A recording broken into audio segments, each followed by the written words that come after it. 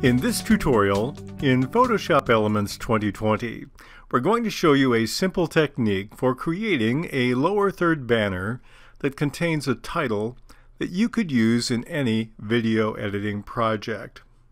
We're going to start by clicking on the File menu in the upper left corner, and then we'll click New and choose Blank File.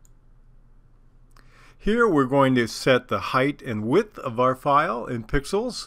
I'm going to start with 900 and 100. I want to make sure that my background contents is marked as transparent. And then we'll click the OK button in the pop-up menu. So now I have my banner. We're going to put a background on it, so I need to pick a color. I can click anything on the color palette in lower left. Let's take something in the red area and click OK. Now we're going to click on the paint bucket tool on the left side, and we'll fill the background with that color. The next thing I want to do is pick another color, because I'm going to cut some of this out, and so we can pick any color that's not red. I'll pick something in the green spectrum. This will basically be a throwaway. And then I'll take my rectangle tool and we'll draw with that. Before we do that, I want to change the View menu to Zoom Out. Now I'll draw a rectangle using the green color.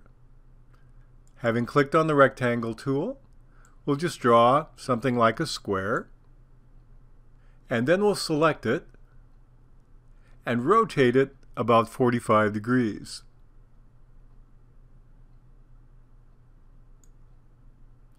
Now I'm going to move it so it cuts off the very end of my object.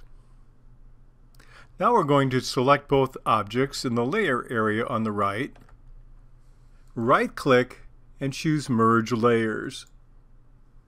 Now I have both layers together. Now I'm going to take my magic wand tool and click on the green area and press the Delete key on the keyboard. So now I have my banner. It's not perfectly rectangular, and that's just what I wanted. The next step is to add text. So I'm going to click on my color palette again, and we'll go to a white text. The easiest way to make white is to replace the letters at the bottom with F's, and click OK. Now I'll click on the text tool, and we'll have some text. This is sample text. And now I'll click on the arrow to select it. We'll move it down. You can either use the arrow keys or the mouse, whichever works better. And now I'd like to enhance it a bit. I'll right click on it and choose Edit Layer Style. We'll add a bevel to it, and we'll also add a stroke or outline to it. And click on OK. If I want to change any other features about the text, I can double click on it. We can make it larger or smaller. Let me make it about 85, and that looks pretty good. Now we're going to save it. I'll do File, Save. We'll just call this, instead of Untitled 1, we'll call this My Test. And we'll save it as a PSD. Now what this allows me to do is, if I like the look and feel of the banner and the text, saving it as a PSD will allow me to go into this object later in Photoshop Elements and simply change the text and keep the banner. So I can use this for multiple texts with the same banner. But actually save it to use it in the project, I'll save it again. I'll do File, Save As. I'll call it My Test. I could call it Banner 1, but I want to save it as a PNG, which will preserve the transparent area on the left. And click on Save. And OK.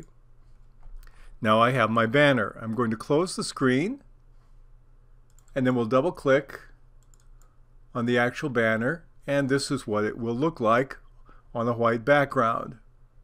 We can take this and use this or anything like it in a video project that we're editing. We'll show you a sample of something like that.